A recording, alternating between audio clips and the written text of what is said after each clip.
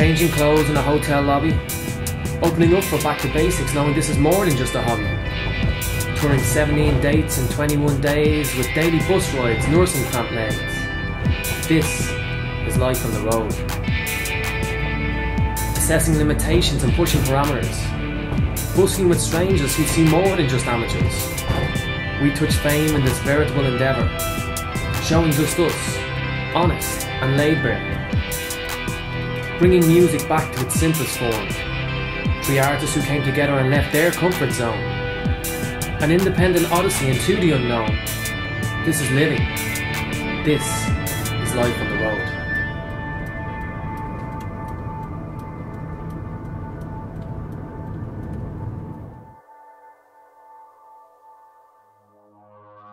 Ian Brennan, Finglas, North County Dublin. Barry J. Hughes, Carrickmacross, County Monaghan. Greg Clifford, Inchicore, Dublin. The tour consisted of 17 shows over 21 days. It was a full DIY aesthetic and approach, no manager, no hierarchy, so we built the whole thing ourselves. The tour was all self-booked by the three of us and promoted by the three of us and planned and put together and financed as well.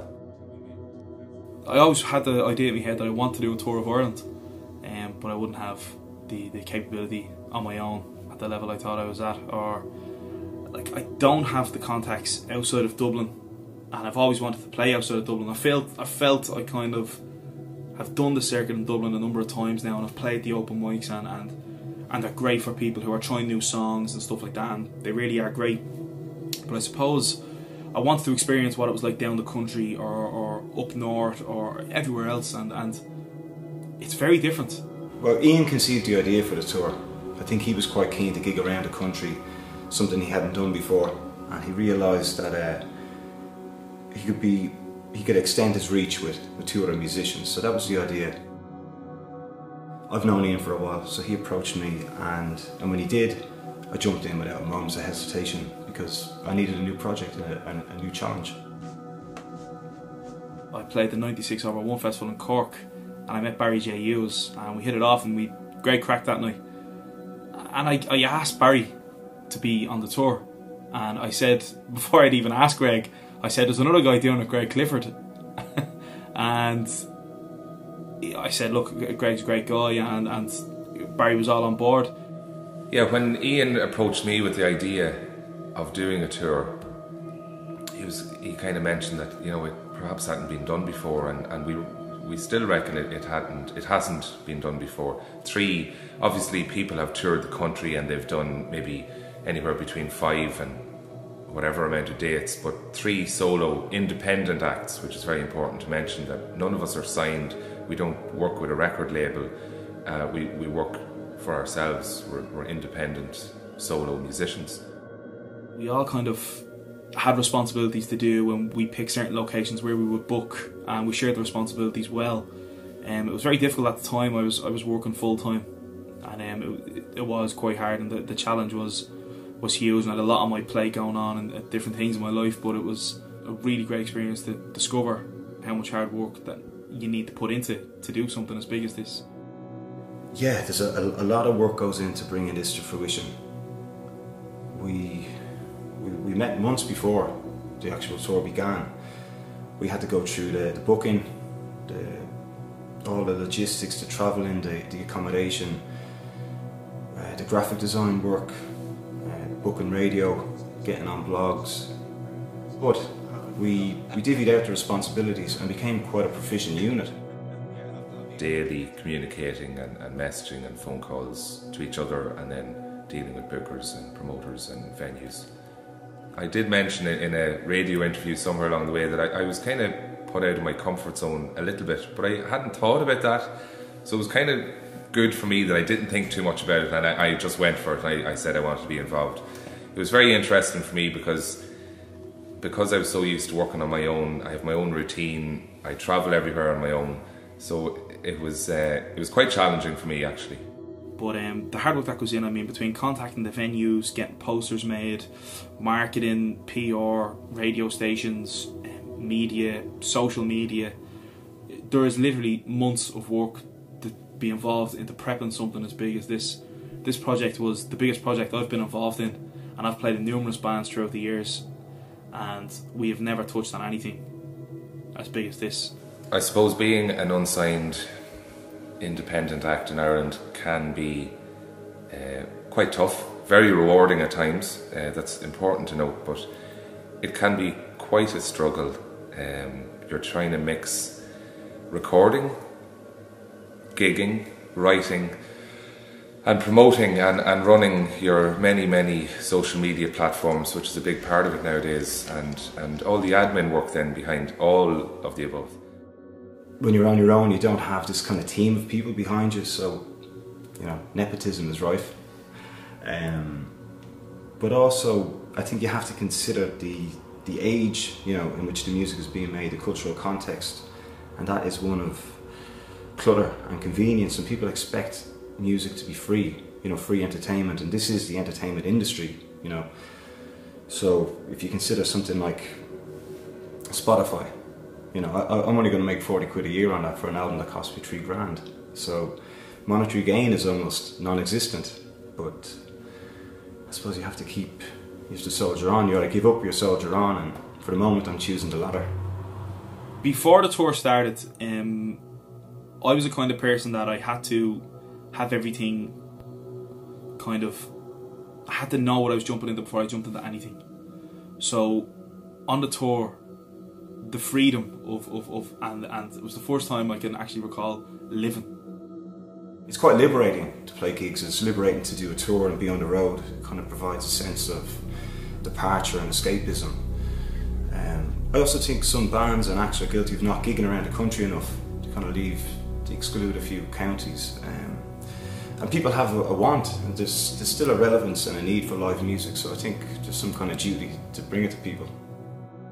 I think the Back to Basics name suited what we were doing, because it was just, for the most part, it was 3 solo artists with their guitar, bringing our music back to its simplest form, you know, just kind of delivering it with the raw intensity and passion that we have for our music, and delivering it quite well, I reckon.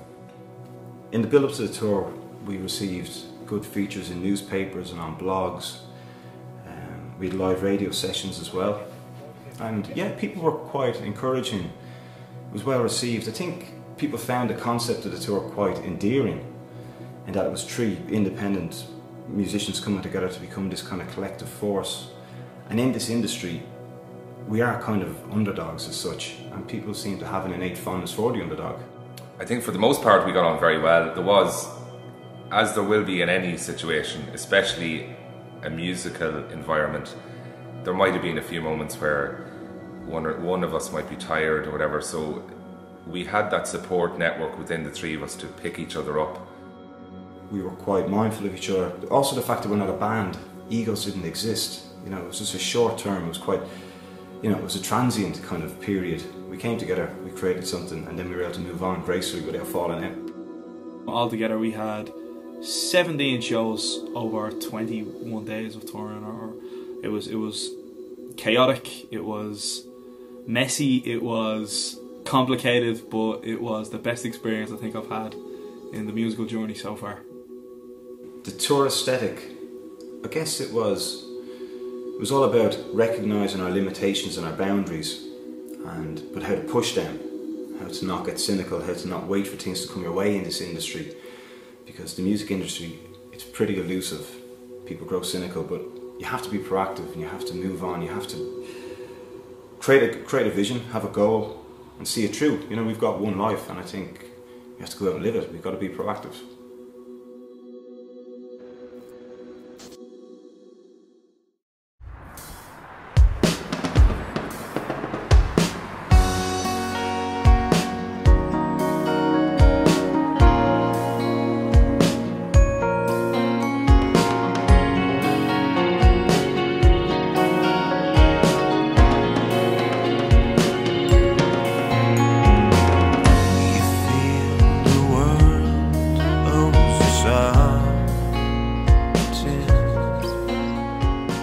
I was always surrounded by music at a young age. You know, my dad was in a band, editor of a music magazine. Touring bands would sometimes stay in the house. So yeah, it was an interesting house to grow up in, and it was a cool dynamic, very artistic, and my creativity was always encouraged and always fostered. So I owe my folks a lot.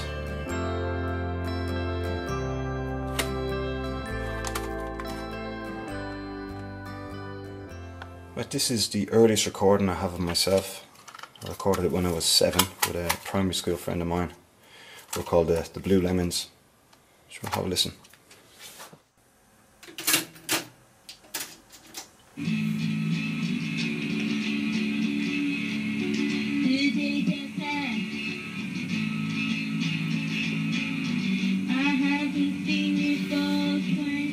This is what I recorded it on back in the day. Through this microphone.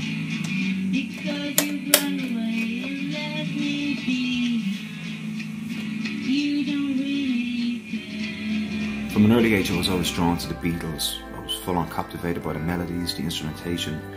They were just so prolific and transcended many different styles. Their revolutionary impact on music in terms of timbre, artworks, recording techniques, it simply can't be overstated.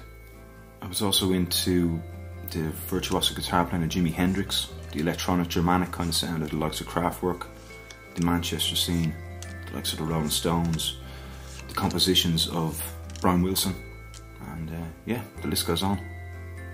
Aside from music, I would say the writing of Charles Bukowski, Hunter S. Thompson, Albert Camus, I find it's important. In fact, actually, I get influenced by reading and watching films more than I really do music.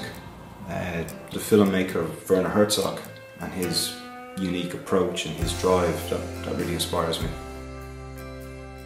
Yeah, I've always studied music. I've always been immersed in music. Like I got classical guitar tuition, and then I went on and studied classical music in college. I graduated with a master's in contemporary composition. I've been involved in a lot of projects over the years. I've been a session musician, an arranger. I've gigged with a classical guitar orchestra around Europe. I gigged with I was a drummer with a trad rock band for a while. So music kind of is my life, you know, I'm kind of completely consumed by it. Yeah, I played with a band called Elevator for 6 years. We were active between 2006 to 2012. Yeah, we were a 3-piece rock band, kind of Britpop influence as well. We did quite well in the Dublin gigging scene. We get strong numbers at the shows. I really enjoyed gigging with the band. It was really raw, sweaty kind of shows and energy. I'd be letting off fire extinguishers and smashing my Gibson up against the AC30. Got barred from a few venues along the way as well. So it was good fun. It was like a real apprenticeship into music and rock and roll. Yeah, we brought out a few albums, a few EPs, and yeah, it was a great time.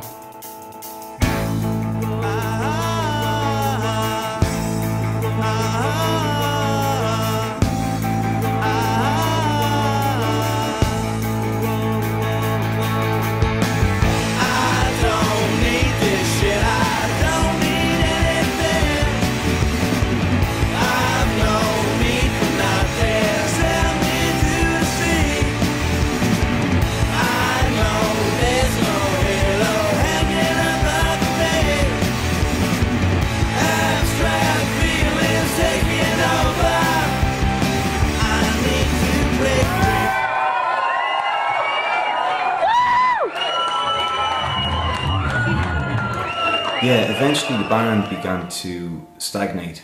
There was kind of contrasting levels of interest and commitment. We weren't practicing enough. I felt we weren't pushing our sound, we weren't challenging ourselves enough. I wasn't feeling stimulated. So that was, you know, it's difficult to let go. It's like a relationship that you know it's not good for you, but you've invested so much, so you're desperate to cling on to it. But ultimately, I think it was for the best that I walked away as such. Yeah, when the band ended, I kind of became a singer-songwriter, I guess, by circumstance. It's not a genre that I particularly love. It's not even a classification that I like. I like to think of myself as a musician. But yeah, it was kind of a strange period. I was kind of lost a little bit. It was a period of transition and uncertainty. I felt a little bit exposed. You know, it's kind of a lonely existence being a solo performer. You know, I missed that big sound, a big depth, a big wall of sound that Elevator used to create. Yeah, I found myself exposed a bit vocally. You know, before I'd hid behind that large sound. Now I was exposed and I was like, geez, I've got a lot of work to do here. You know, I felt I had some kind of potential to be a decent singer, but I certainly had to get stuck in and find that kind of voice.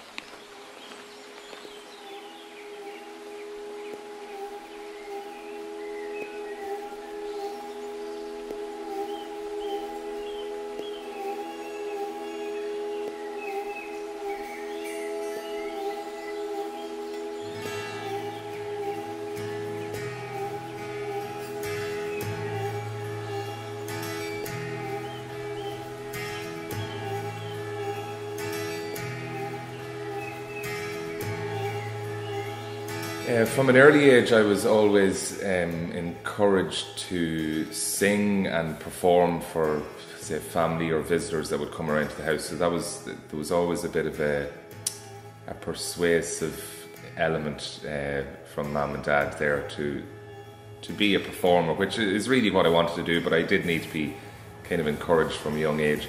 And then as I grew older into my teens, I was brought to a lot of shows, a lot of concerts.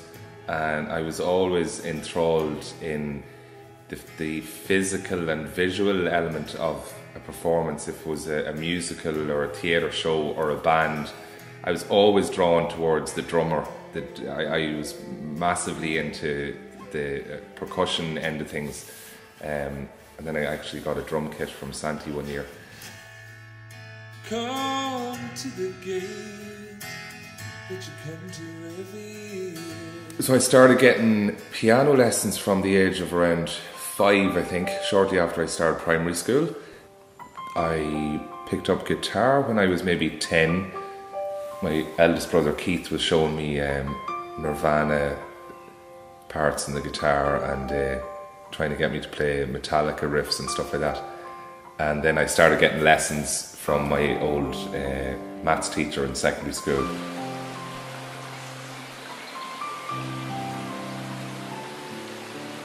Growing up in Monaghan,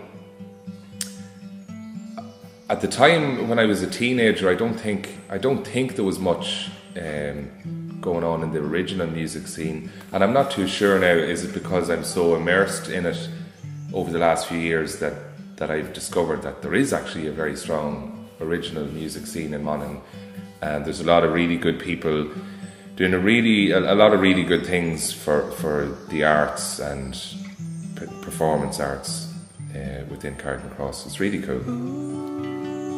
A lot of my growing up in Monaghan has come through in some of my lyrics for certain songs. Judgment Day being the main one, where I was kind of perhaps picked on at school for being that wee bit different, and you know, I'm not saying it's because I was a musician, but I just felt I just was a little bit different from everybody else. I still do.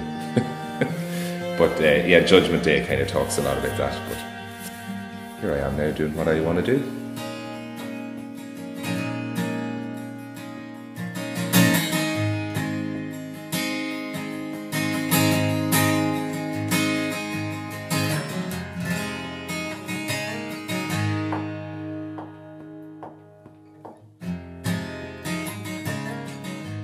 I enjoy taking inspiration from kind of places I visit, especially if it's anyways picturesque or if I'm attracted to the place. I do try and take time to sit down if it's on a beach or beside a lake, or particularly old buildings, old derelict buildings. I don't know necessarily if it comes across in my lyrics, but it's there somewhere in me that I'm always attracted to the visual rather than writing about my thoughts, stuff like that. It comes across then in other lyrics. A song I wrote called Medieval City is about the castle in Kilkenny.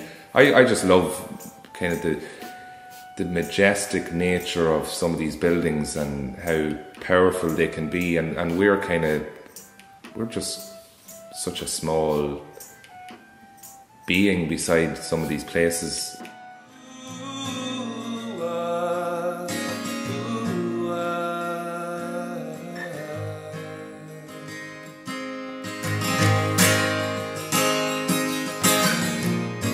Smile for me, 'cause it's all I want, yeah. Won't you talk to me now, even under your breath, yeah. It's just a shame that we're not on the same page, 'cause I'm on the shelf where all the paperbacks lay.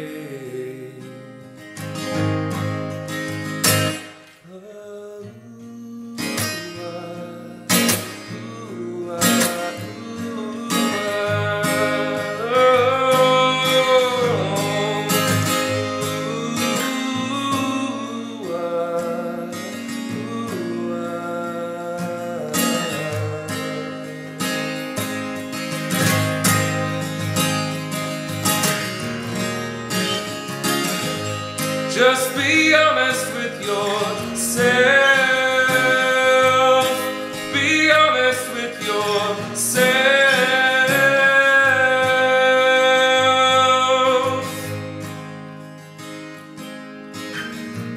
Sleep tight now. Don't let me wake you.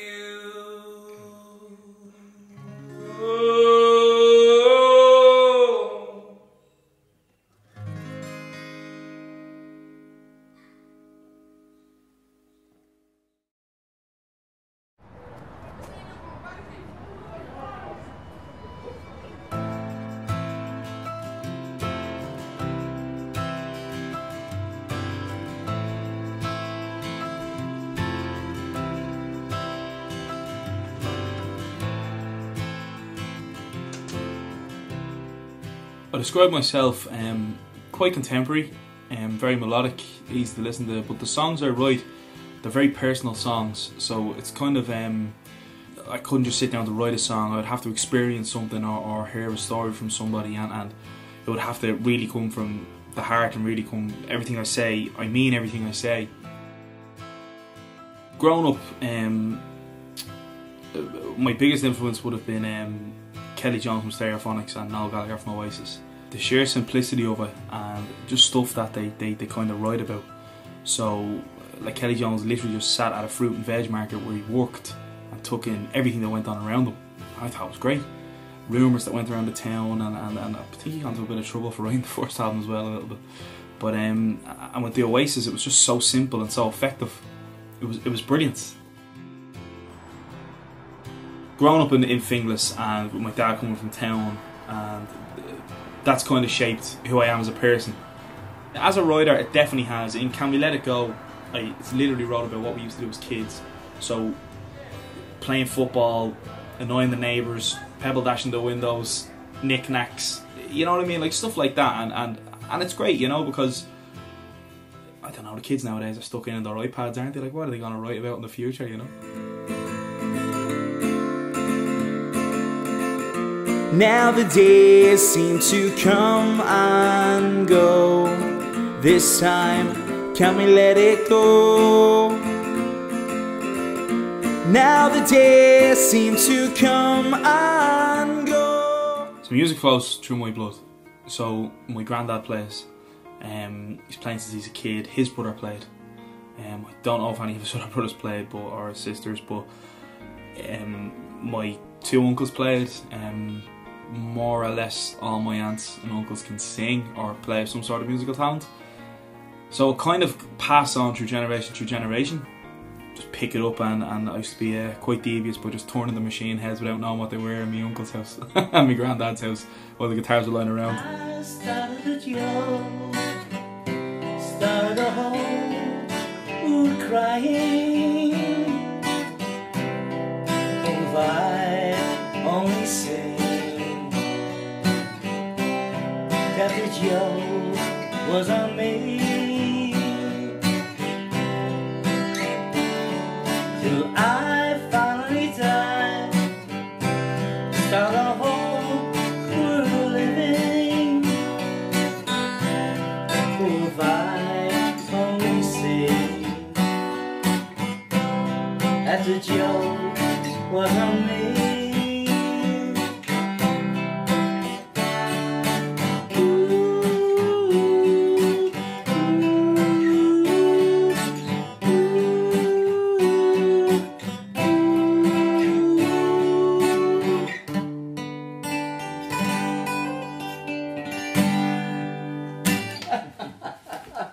The great thing about you is to get out, the three is have a different, how would you say, different music tendencies. Yeah. You know, it's a kind of different type of music.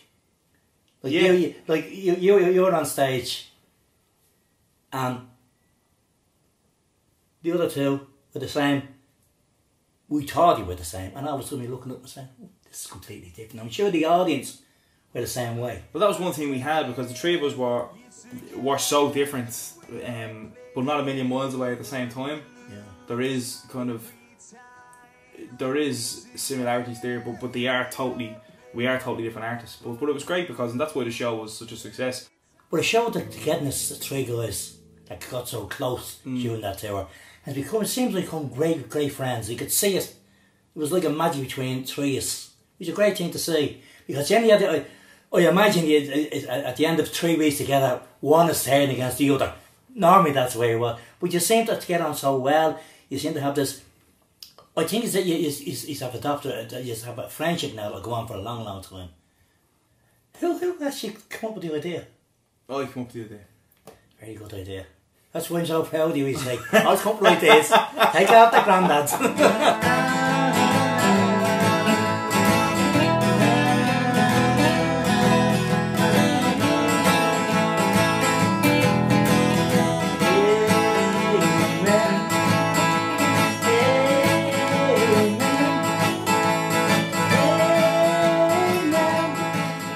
You're going places, you're going the right road. That's basically what I think, you're going the right road. And I certainly hope you'll get there. But whether you're doing that, I'm very proud of what you've done so far. And I hope the goal that you want, that you'll reach that goal. In my lifetime. Yeah, that's the best I can do.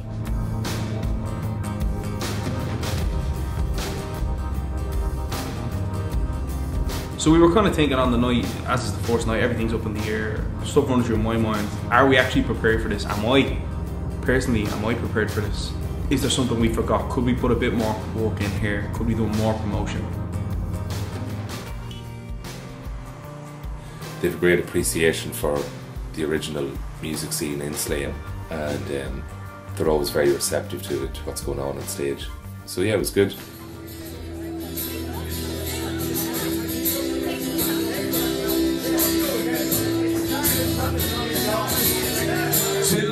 I got a window I can fill. You drop your can. It's time to kill time. Pull the booger, it's time for a rebound. Kill the castle, just you again. From the floors of the water. Yeah.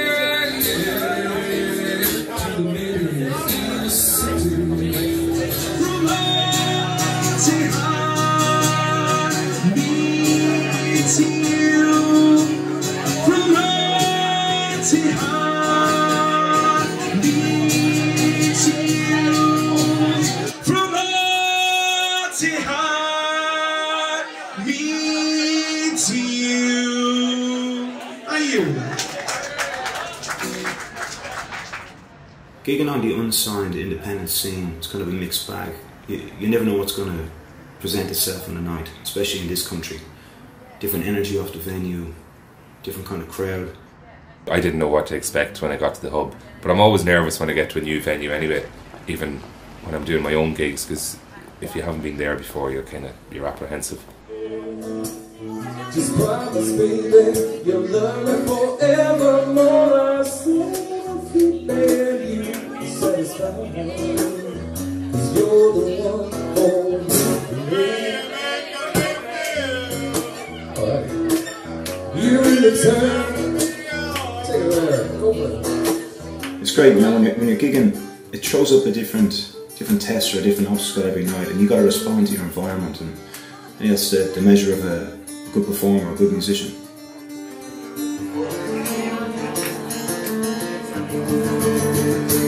Empty shots, no screen, I hope you know what I mean. Don't waste the nation, change the station on your plasma TV. You don't know nothing, it's emotional majority.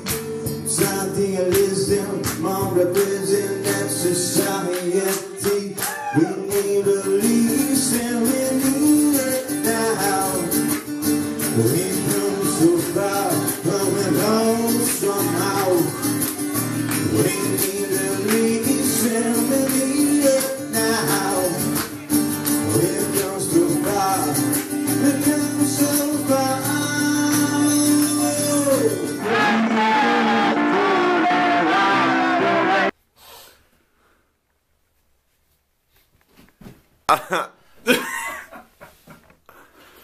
Pass Hawk. How we doing now, hey?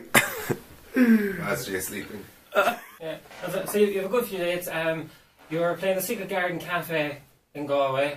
You have Monroe's on the 24th, and that's supposed to be a big one, I heard. Loads of people, there's great interest in it. Yeah. People are talking about it.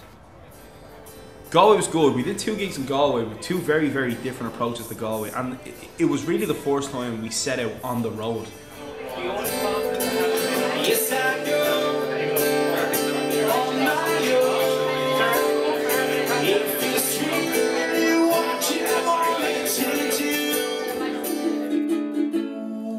What was quite palpable during the Galway part of the tour was that the 3 of us, 3 individuals, really became a collective.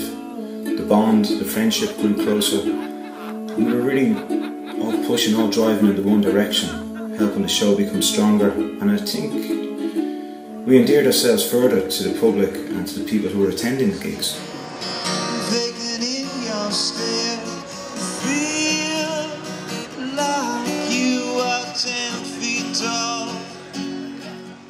That was the first time I busked.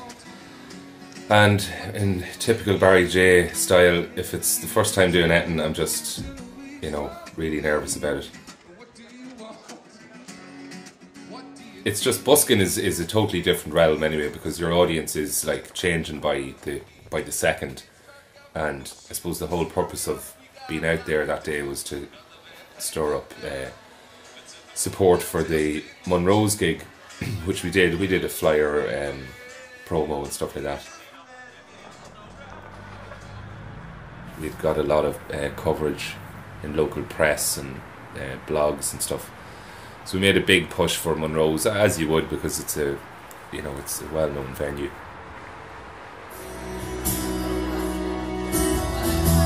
I'm getting up, but slowing down, spinning circles around and around for you. I'm getting up, but I'll hit the ground, spinning circles around and around for you.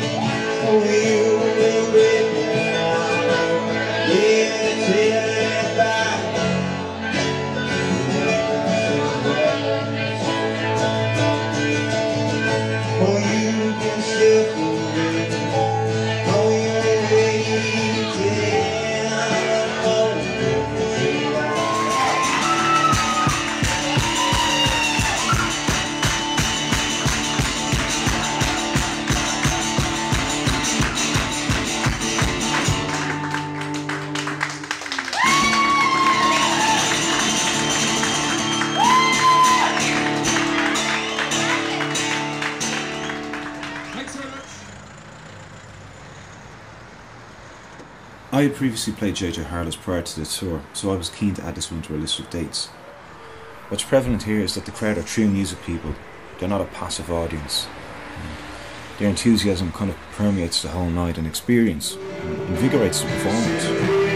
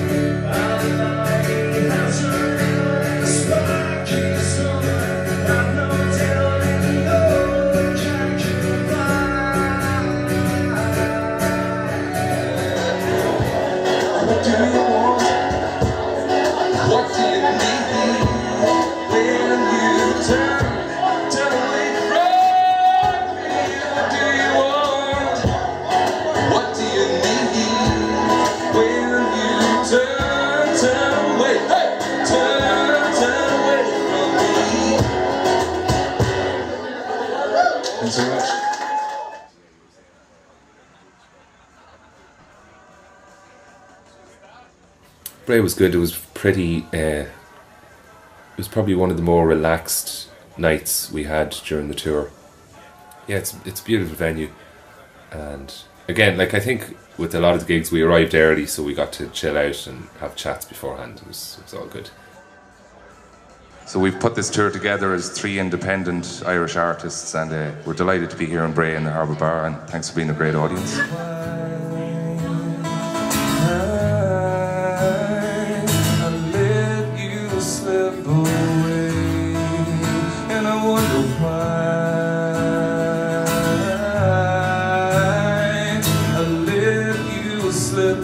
Away from me.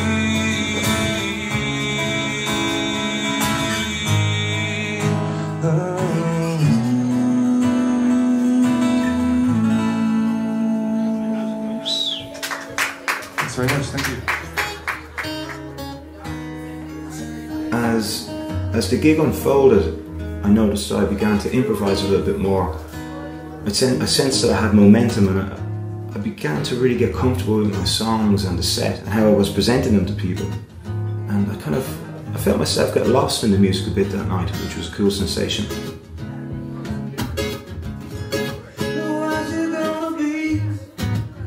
There was a real natural chemistry at play between the 3 of us. It's not always easy to find that kind of alignment. 3 different characters, 3 different styles, but there was like an underlying cohesion, both musically and as people. Look at this, it's like we planned it.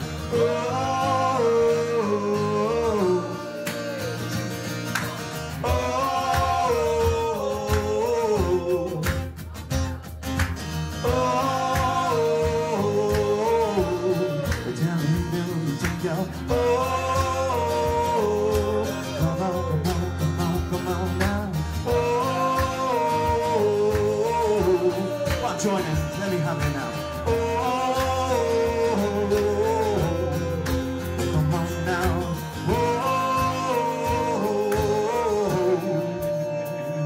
Tell me, who do you think you're fooling?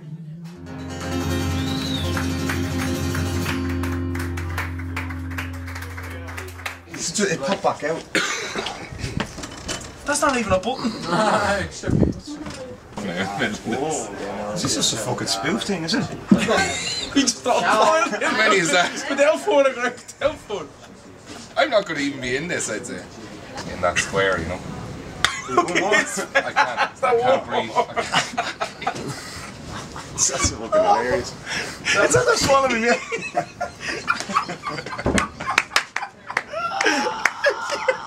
One here for you, that's yours. Oh, I got the septic one. I got a picture of Ian.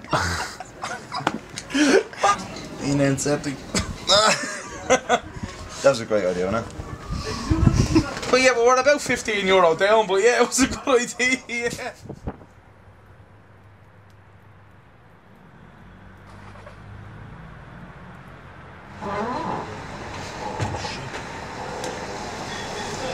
I pushed to add in an extra date when the dates were released, and I kind of wanted to get somewhere in the Midlands. There was a bit of a come down feel to Portlaoise. We'd expended a lot of energy in the previous dates, so we landed here and it was pretty much a ghost town. No fault of the venue, just in hindsight we shouldn't have played midweek. These things are going to happen though during a tour. You know, we're just a team of 3 people.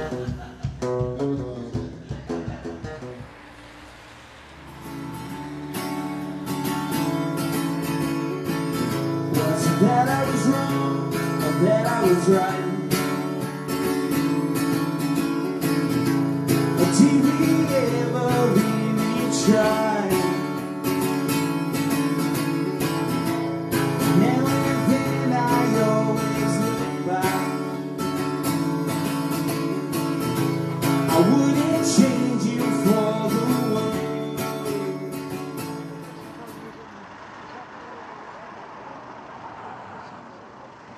I really enjoyed Belfast.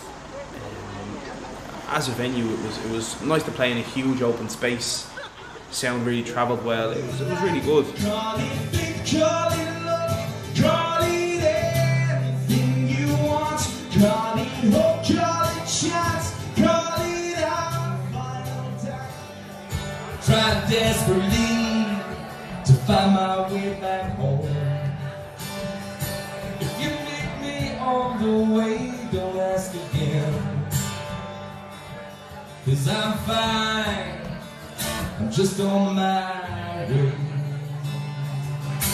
A bonus of doing the society sessions is they have a resident caricaturist who just kind of lounges around there in front of the stage. As you're doing your set, he sketches out what he sees and he adds in your song titles around the sketch and has a chat with you after. Yeah, it's quality, isn't it? Fucking excellent, I love it, yeah. Oh, fucking that's deadly, isn't it? Jesus, that's great stuff. I love putting the song files and they kind of sporadically play stuff. That's cool. It's really good to have you guys here, boys. Society sessions. Had 2 of us here individually, and Greg was the first time. Really good idea and really good show, guys. Thanks very much for coming up. You guys are pretty awesome. Nice one. Good to see you again. I think you guys all got lifts. Yeah. Unless you're going for a couple. Not that far. Oh, Tonight, we're interrupting something. You're part of it. You're part of it. Oh, no, I don't think so. Thank you very much. Great. I'm really sorry. Holy shit. So awkward. Yeah, your drawings are actually Thanks very much. very Hey, Jess, on camera. Pictures are being taken up. No, I didn't. I saw it's not the ladies. Ladies too.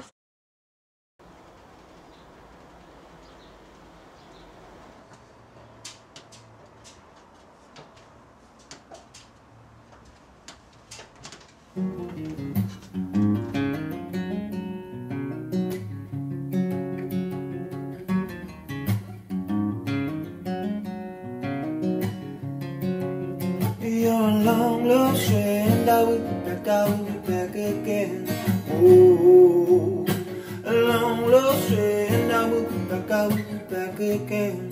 Oh, you see, sometimes in life you need to survive, you need to hold your head high, reach for the sky. You see, sometimes in life you need to get away. Oh, I had to leave this place I left tonight. I had to break free, I didn't imagine mind. But I hope you'd understand, I hope you'd understand that I left you one behind. That's a means to an end. You're a long road straight, and I will be back again. Oh, a long road straight, and I will be back again. Oh, then I fare thee well to you, my friend. I give you all the loving that I can send. You're a long road straight, and I will be back again. And I know that I will see you again. Oh,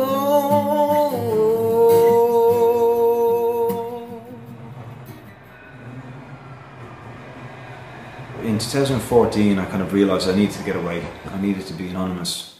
I needed to find myself a little bit as a performer and as a person. So moving to Berlin was certainly a seminal moment.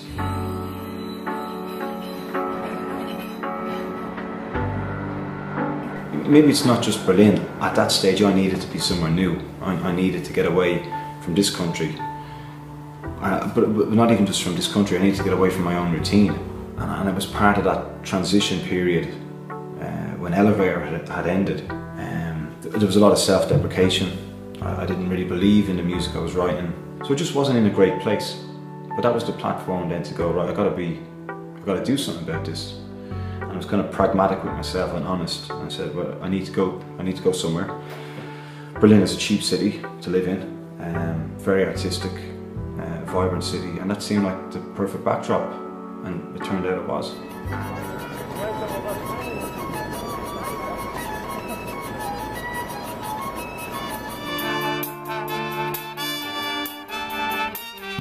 It's just such a wonderful city, so vibrant, steeped in history, cool abandoned sites. I mean, it's not all that long since the wall came down, so that's kind of palpable. You feel that there's a real sense of reunification, people either respecting each other or just ignoring each other, which is, either way, I'm cool with that. Very artistic, lots of places to play, lots of different styles of music. And yeah, overall I just found it really conducive to creating music and exploring a new sound. Prior to moving, I was kind of in a routine, or especially when you're working, you know, you're trying to balance writing and then doing orthodox work. Over there, I just was a full-time musician.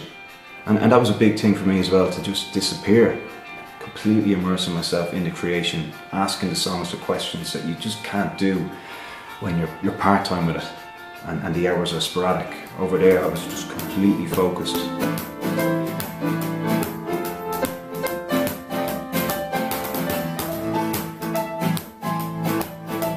I met a lot of interesting musicians along the way.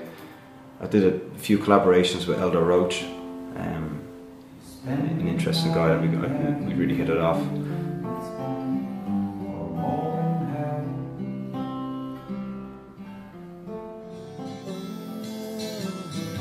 Yeah, any venue that I went to kind of responded to me quite well. It was very, very encouraging. I met this whole kind of network of people over there. I wasn't expecting to, but I played a lot of venues, a lot of open mics and cafes, and yeah, it was cool to test the new material that I'd been writing.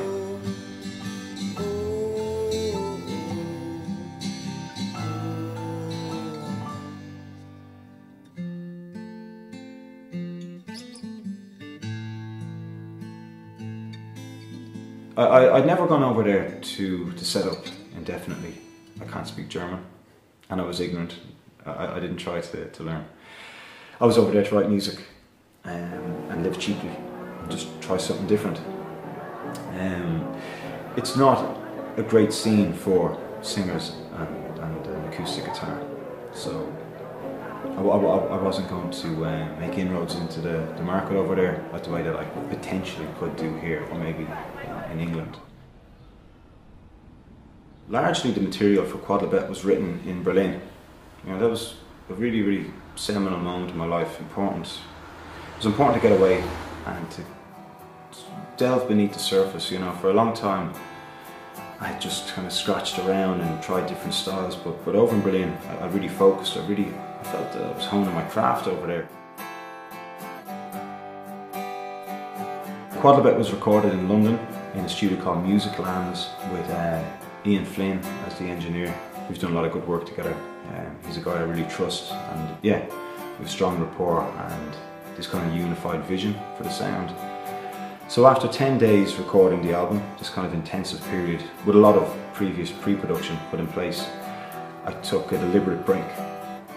I just wanted to listen to different music and just come back then with cleansed ears and a kind of a cleansed perception. And yeah, having taken that 3-month break, I started adding in new parts that kind of improved as a producer, and I think that benefited the album overall.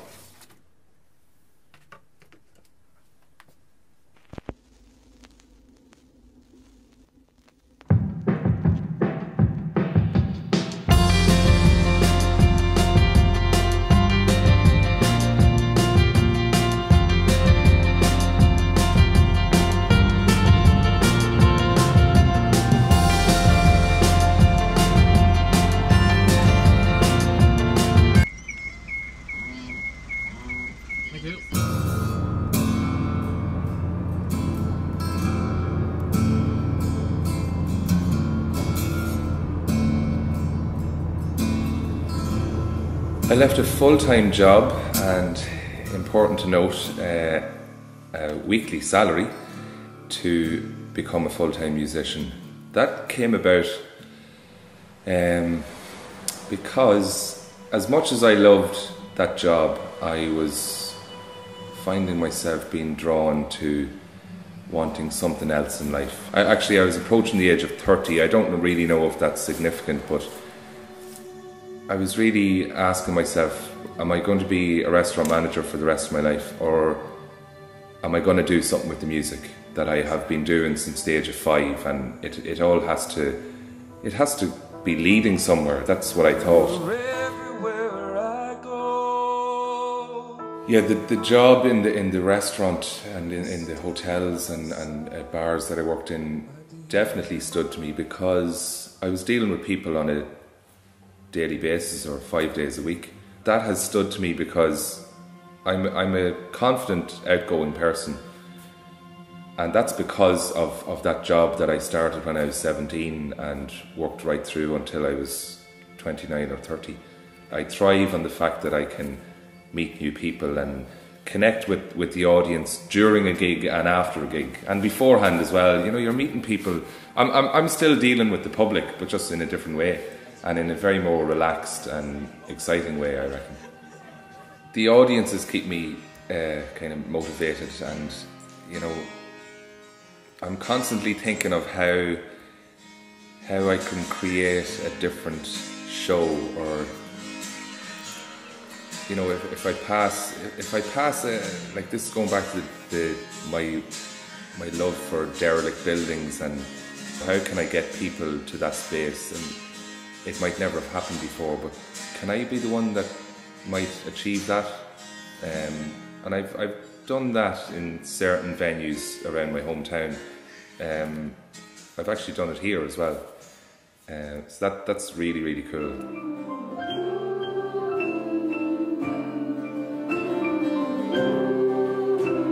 Sensibly, keep it going.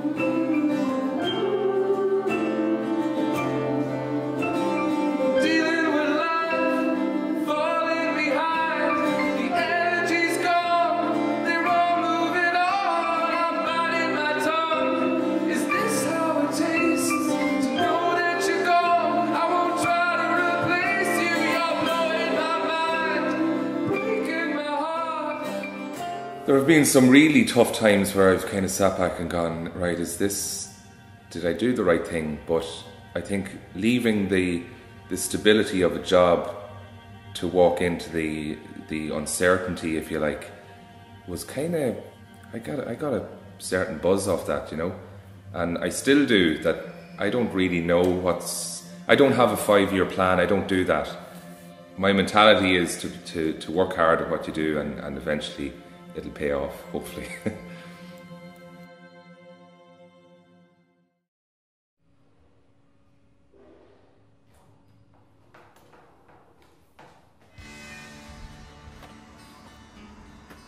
When I was growing up, there wasn't really much to do. To have a place like this was great, because if you wanted a game of pool, you could come in and have a game of pool or foosball or whatever you wanted, basketball, and it was great, you know. But especially playing music, because there just is nowhere to go for kids to play music, you know what I mean? Like, and it was great here, and they pushed you and they encouraged you, and they brought people in to help, and you make new friends all the time when you're here, and I suppose it does bring the community very close together. We used to be in here for quite a long time trying to write songs or learn cover songs, or we used to throw gigs on every so often in the hall or in the drop-in area in the front, and every Halloween out the back, and we'd be rehearsing for months or weeks in here beforehand, just trying to get it right, but we never get it to sound right, because yeah, a lot of good memories in here.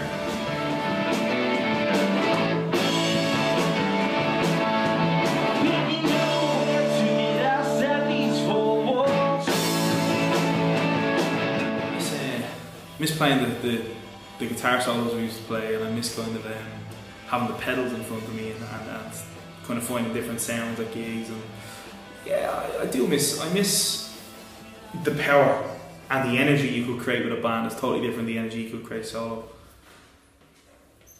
How I deal with things is through music. It's a drug. It's not something. It's a drug I like.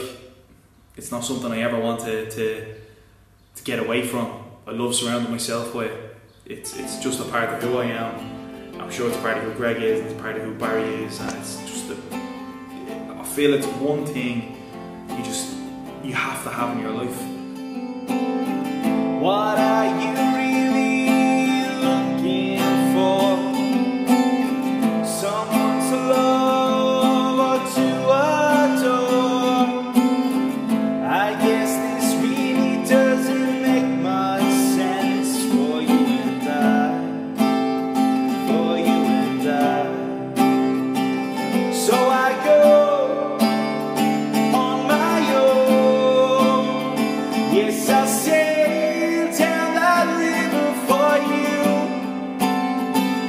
Yes, I go on my own.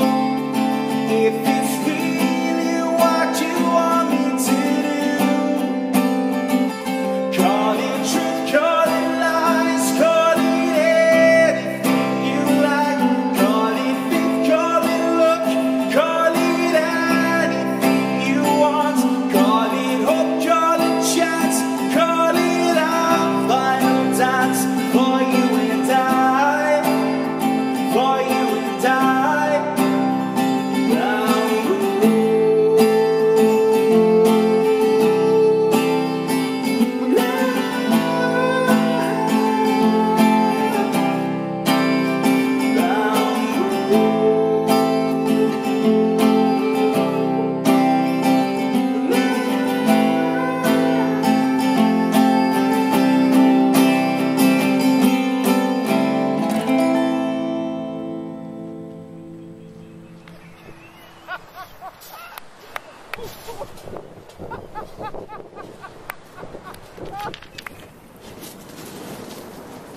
I'm septic. That's why I wouldn't even try. I'm fucking brutal at all that. Yeah, how'd you know you didn't try? I used to try as a child.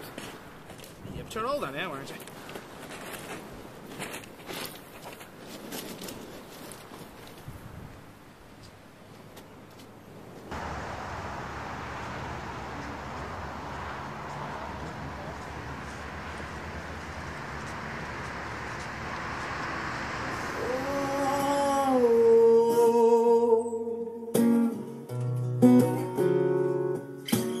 Someday I try to reunite all the pieces that I lost, all the pieces that I may find. I see the world for me and how it turns, and how it hurts and how it hurts.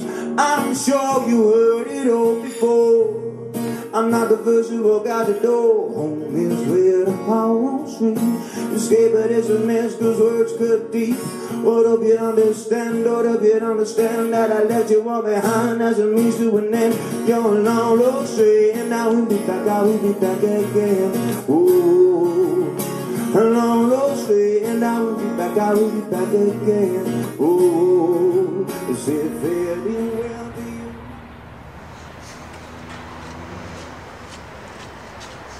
Then comes Keep It Cool with Tommy Welsh in fourth. Charge of War Goddess making ground towards the inside track by Pivot Bridge, and then towards the outside is Charge of the Cornerstone.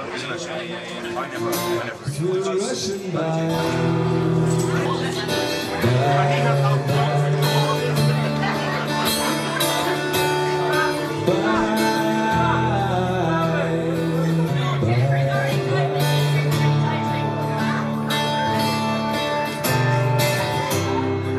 Sons and daughters with their height and range, lines and wrinkles that tell stories you can't remember. With your falling stars, your hand grenades, and everything we can't explain. Return flights, flashing lights, it's all the same. We're rushing by.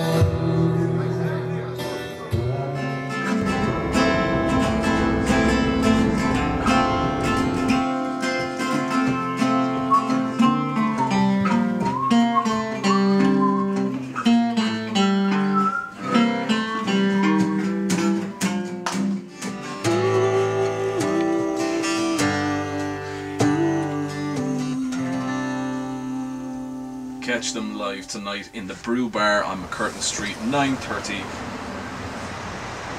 With the footage, race beef, your footage now. Oh, really? So you're back to basics, obviously. Yeah, it's 3 independent acts, like 3 What's the solo name acts. what's the name of the group? I just said. No, the idea of this is Keep 3. Ian's playing first, Barry's on second, and I'm on. No, I don't. Sorry, I thought you were Carl. I don't know you.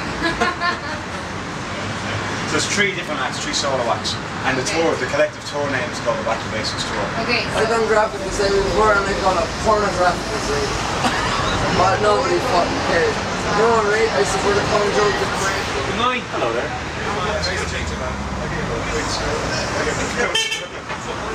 Mary McCarthy, Mary, you wouldn't know Mary McCarthy. I get it.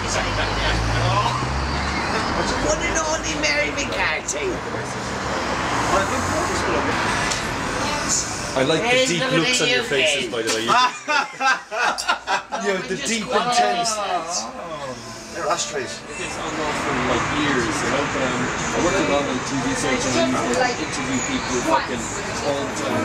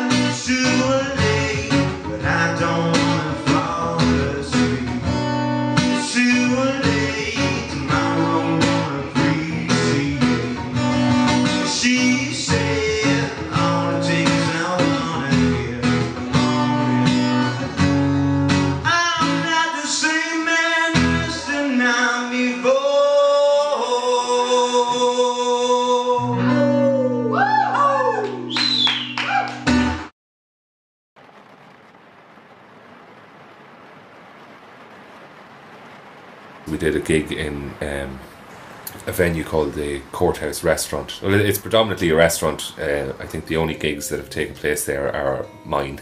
So I knew that would be the perfect spot for us to visit. I know Barry was a little bit anxious and apprehensive in the build-up to the gig. I feel he put a bit of pressure on himself as he was the one kind of hosting the event, and he wanted us to enjoy the town and be well received. But he also wanted his hometown people to be proud of him and his efforts, and that's all testament to the kind of person Barry is. I have brought two very good friends of mine with me this time, Greg Clifford, who is about to take to the stage, and Ian and Brennan, who you'll hear later on. And the three of us are collectively known as the Back to Basics Tour. With all the hurt in the world, too much hatred involved, let's all stop playing games. I walk the streets on my own, it's all so tranquil and alone. Oh yes, I'm happy now, because tonight I'm looking out for number one.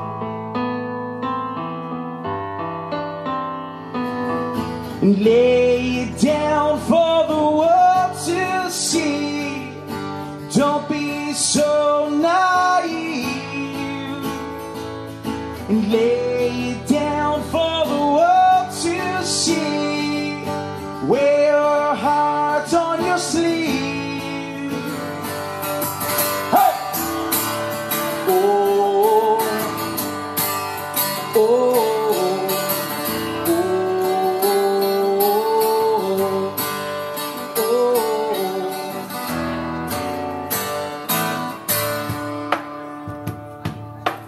Guide me home on your helping. It was a good moment for me to welcome the guys and introduce them to my family, introduce them to my followers and fans in Carrick. Yeah, it was a really good night.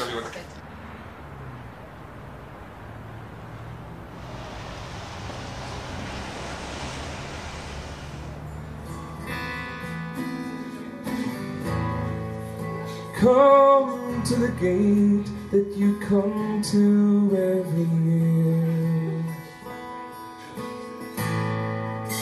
Keep in his hand and you're clutching and near to you. Walk to the edge, to the edge, to the edge, to the edge. Getting up without hitting the ground, spinning circles around and around for you. Getting up but I'm slowing down, spinning circles around and around for you.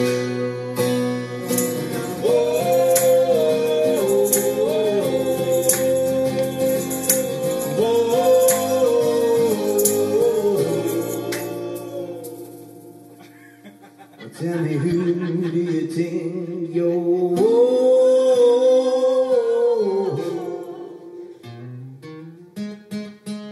fooling?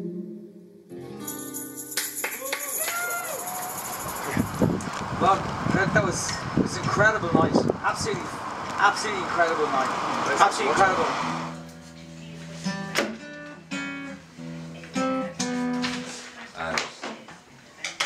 You stopped listening, did you? No, I'm listening. This is 60mm play if you want it. You know, I mean, what's the worst that could happen? They tell us to move on. The guys have enough on their plate. They're not even that. We are delighted to have them in the studio with us this morning to give you a taster of what you can expect. I'm just wondering though, I mean, you know, there is three of you coming together and doing a tour. I mean, it's not beyond the bounds of possibility that, you know, you couldn't, maybe a few more people get involved and you have your own little label. I mean... That's true, yeah. Yeah, There's room to grow for sure, yeah. We had all sorts of ideas from the start though. We kind of said, like, if this happened again, like if enough people took more notice, could end up being a festival, could end up being a... Well, we're shooting a documentary as well. Yeah, yeah. So that will come out later on, later in the year, or possibly at the start of next year. Depends on the editing time, you know. It's quite an undertaking. But yeah, I mean, there's a lot of room for the back to basics notion and concept to grow. So we'll see. I just want to get through to Sunday though at the moment, you know what I mean? Yeah, exactly. I want to get through today. Just again, to let people know that it's on tonight in the Spirit Store. Your doors are, which is at 8 o'clock or 8 o'clock-ish? Yeah, we're kicking off around 9, I think, yeah.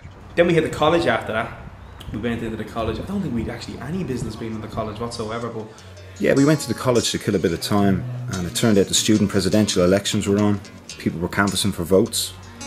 There was a PA set up, so we sensed an opportunity, and like mercenaries, aligned ourselves with their campaign and availed of the stage and the sound setup.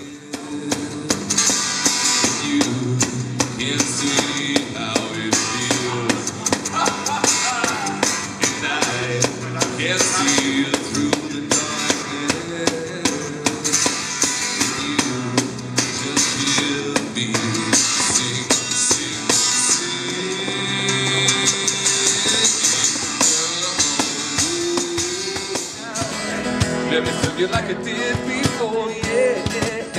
You know me well. You bled me dry, yeah. Huh. What do you want? Run me down, don't look away. Don't waste my time and masturbate. Oh,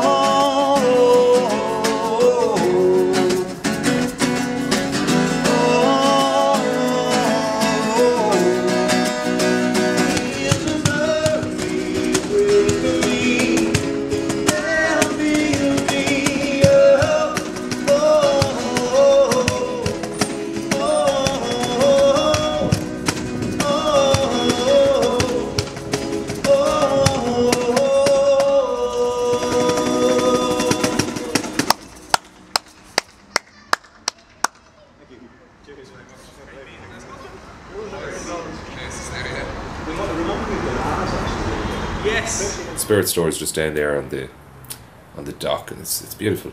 And it's, I suppose, if you're doing a tour and you're visiting that part of the country, the Spirit Store is the place to be. I can sing as well. I play guitar. Yeah. I mix with everybody. I don't care. I'm from the Paris, so fuck it. The Pacific. If they can do it, why not everybody else? I do my own thing as well. And everybody loves it too.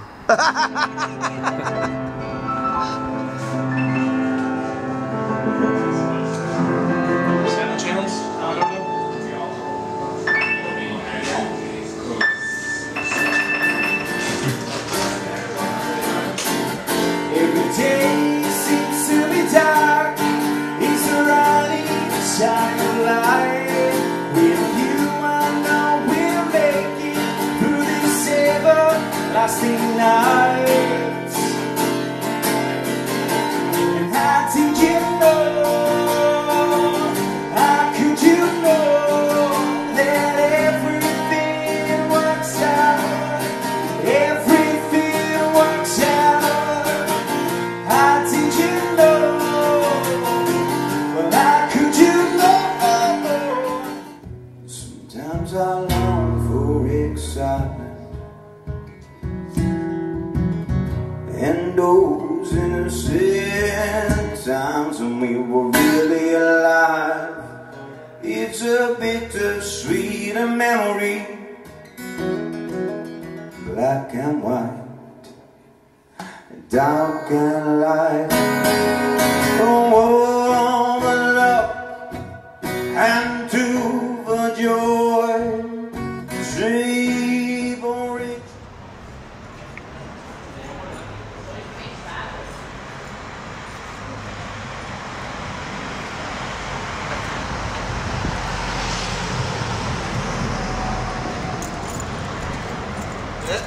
Go. Get the redneck. Nope.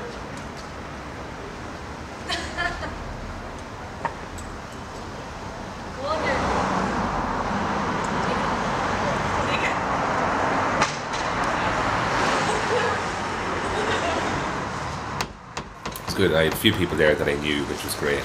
McKenna's like if people are coming to me asking, you know, where is good gig in Monaghan town, McKenna's is the place to go. It's renowned for original music. Take a sip from the cup as the cream rises to the top. As it rises, rises to the top.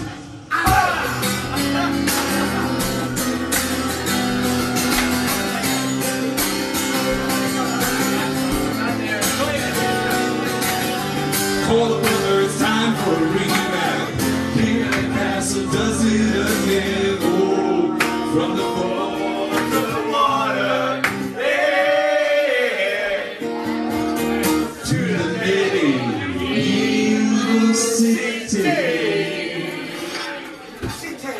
That's it. Thanks very much. Barry was like a man possessed that night. Really dynamic performance. He was like a caged animal who broke free of inhibition. Playing in Monaghan was kind of like the climax of the tour for him, and all this pent up energy, and he just channeled it into a really strong performance. I don't know how I got here. You can't hear me sing. And I can see it through the darkness. And you just hear me sing, sing.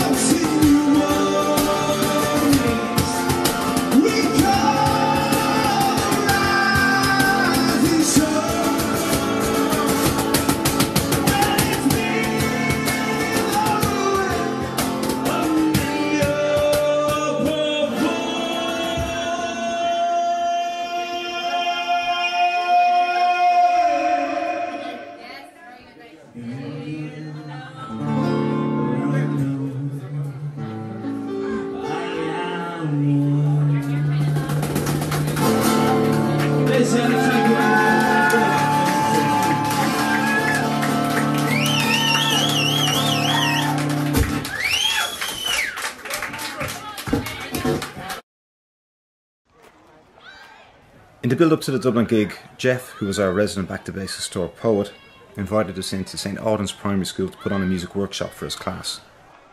The school itself has strong core values in regards encouragement, appreciation and empathy, so of course we obliged. The kids were really excited by the prospects of us coming in, so we really felt privileged to be in such a position to put on an event like this. During the workshop we demonstrated the importance of rhythm and timing, and even the importance of letting yourself get lost in the music, getting lost in the excitement of it all. And we were really impressed by their level of interest and how engaged they were.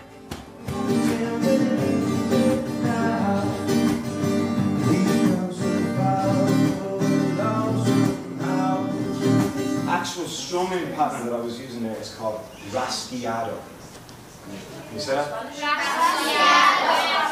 We also introduced them to new instruments, ways of playing the instrument, different techniques, the importance of dynamics in music, antiphonal call and response singing, and we even touched on how to approach writing your own song. And your note will be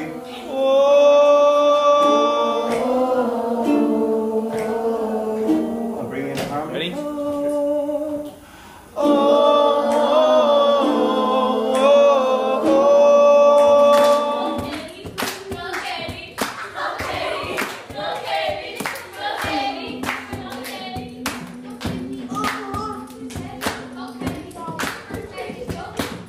There's an effect on this called extreme. Are you ready for it? Yeah! They're not ready for it.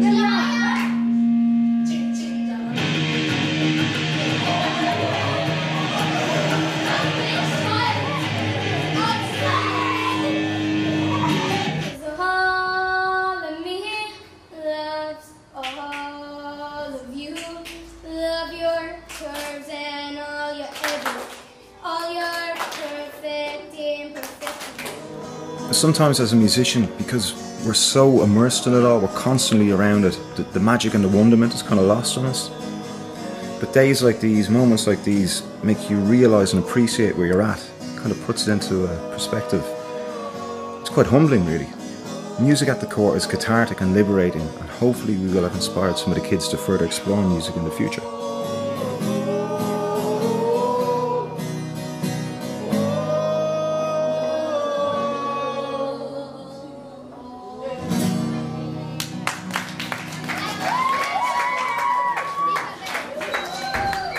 You're the best crowd who's taken all four.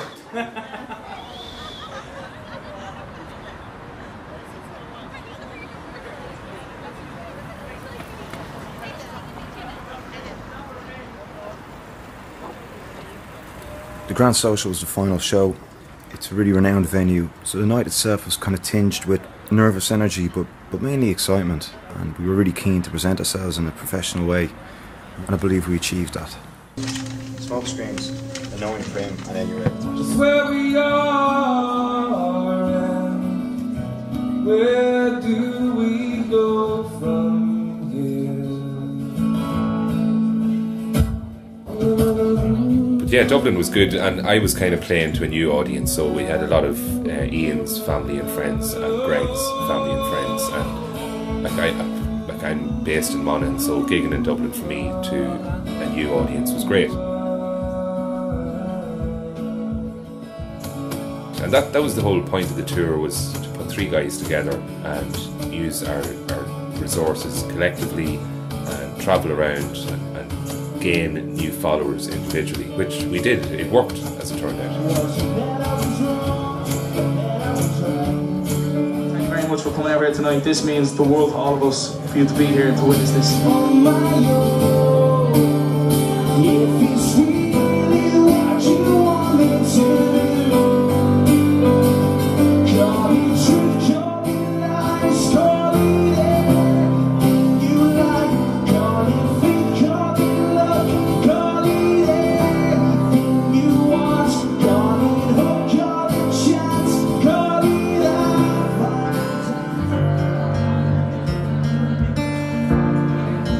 We were really encouraged by the large numbers that came to the show, and this really reflected the genuine interest that we had built around the tour.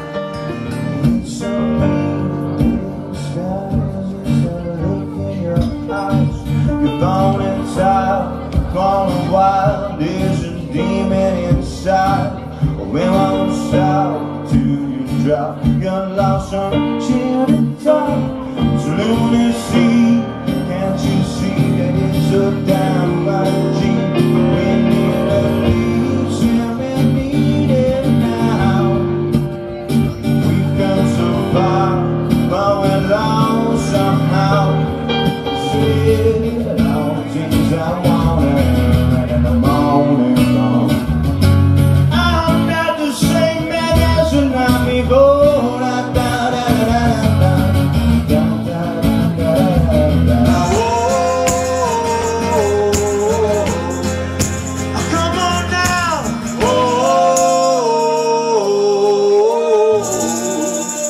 Tell me who do you think you're?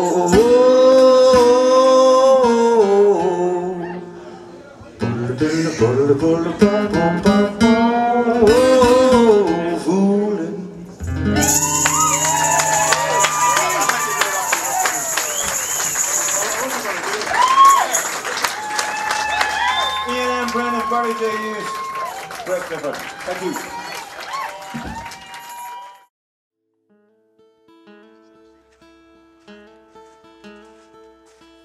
Massively proud of the tour.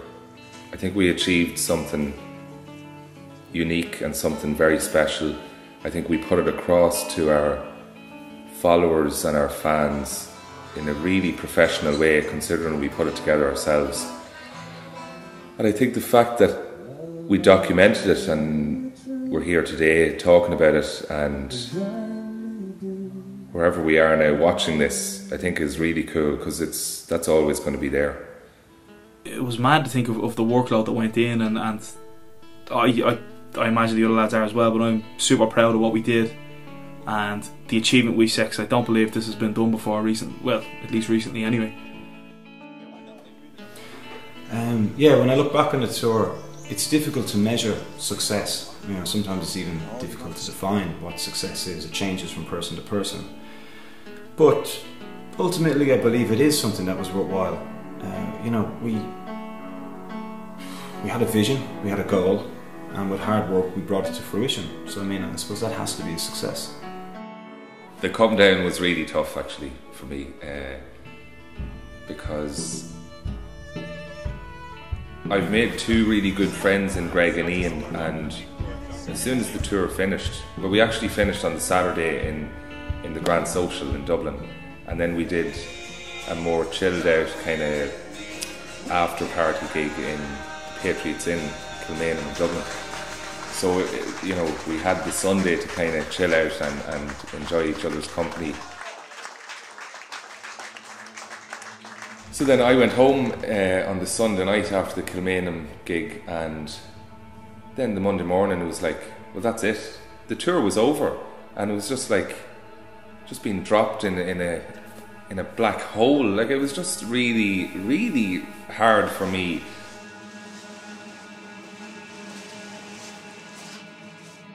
It was incredible. It was the best experience I had, and if the lads asked me to go again in the morning, I'd go, 100%. I don't think I'd be game for. Yeah, I wouldn't be too fond of doing another self-funded tour or project.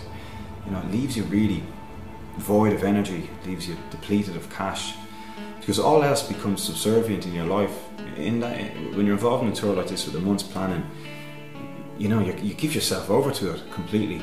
So I think I'd need some kind of team or some kind of management or backing to take on such a project again.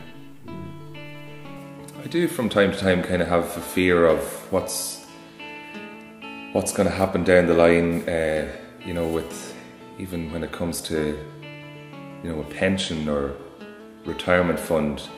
There's none of that there for me at the minute. So, like, if I chose at some stage to have a family or have a partner or whatever, like, I don't know, can I support that family, or, you know, because there's a serious amount of uncertainty in what I do.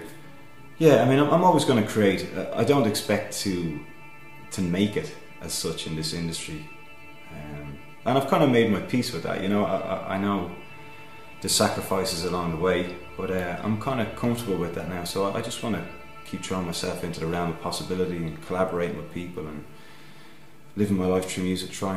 That's it. Just trying new things all the time.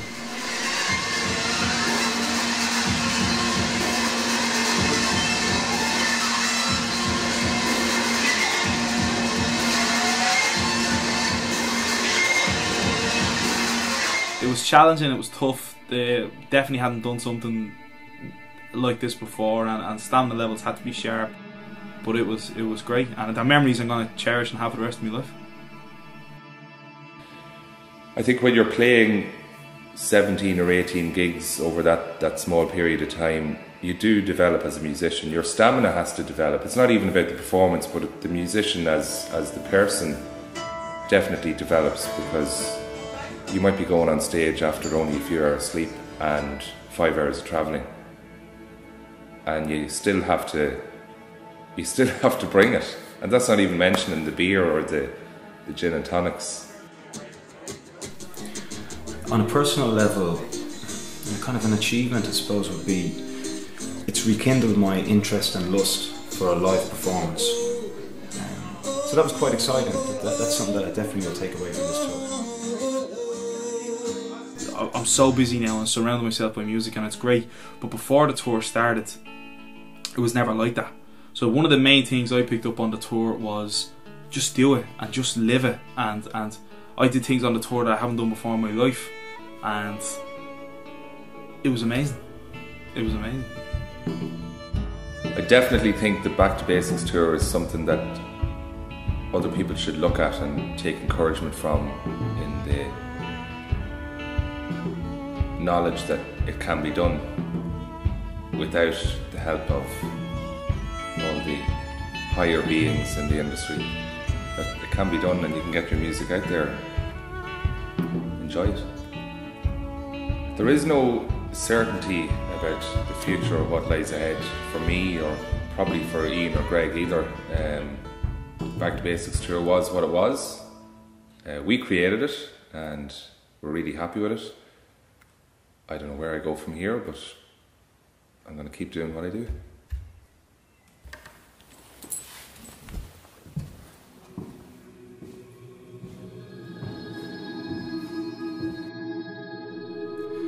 Out of the limitations and commitment emerged the Back to Basics tour, and while worthwhile on an existential level, kind of plays itself out in a Sisyphean manner.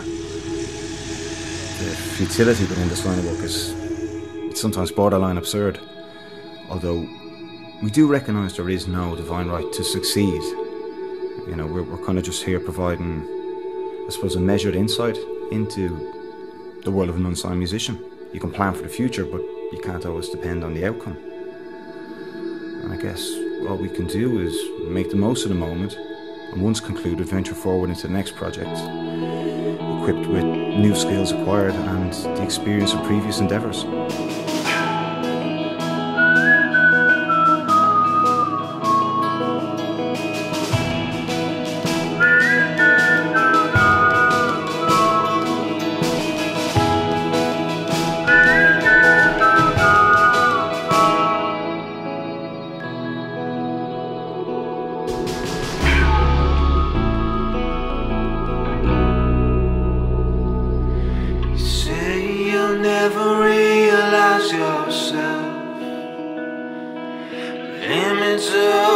Time you'll understand.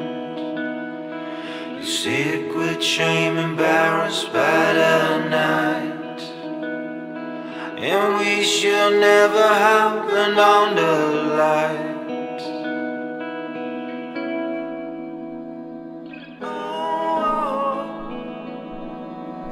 Teens a line you see with clarity. Turning tide, you hear a melody. A counterpoint appears triumphantly. The strength of one to face adversity.